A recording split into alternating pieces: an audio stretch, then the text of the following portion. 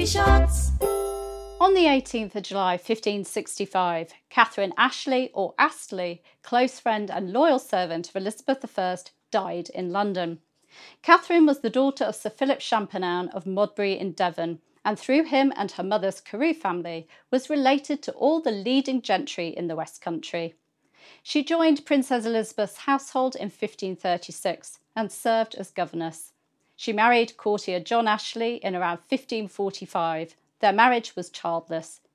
She was imprisoned in the Tower in 1549 after Thomas Seymour's fall and interrogated about his relationship with Elizabeth. Katherine served Elizabeth as Chief Gentlewoman of the Privy Chamber. She was imprisoned twice in Elizabeth's reign due to her involvement in potential marriage matches. Tudor History Shots.